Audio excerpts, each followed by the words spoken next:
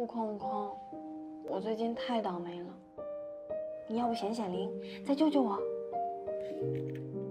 初二那年，我遇到了这个让我永远都忘不了的人。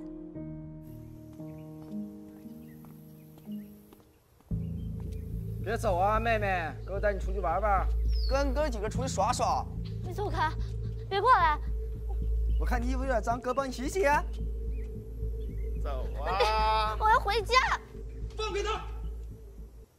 在我遇到危险的时候，是他救了我。小朋友，哪儿来的？哥带你出去玩玩。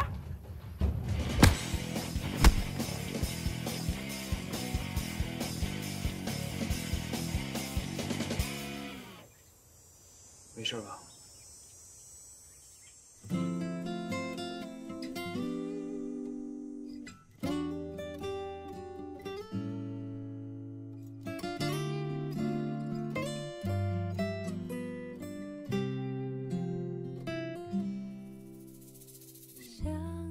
今天是遇到他的第12个年头，每年我都会许一个愿望，只要别太过分，每次都还蛮灵的。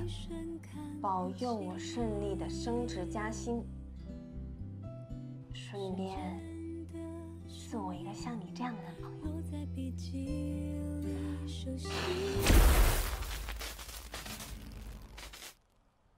哦，这个愿望这么过分吗？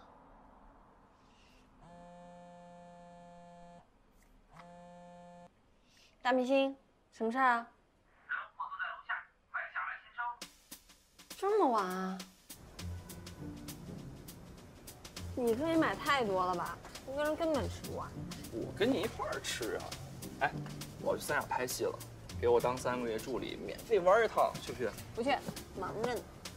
忙啥呀？你那些破画稿能养活自己吗？要你管？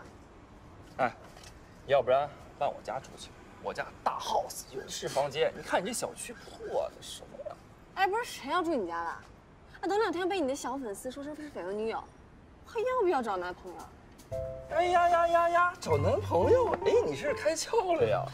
哎，谁跟我说我心里只有工作，只有学习，不找男朋友？我还以为你不喜欢男的。哎，别乱说啊！你要是再这么乱说，我就把你小时候光屁股照片给你发过去。我什么时候光屁股？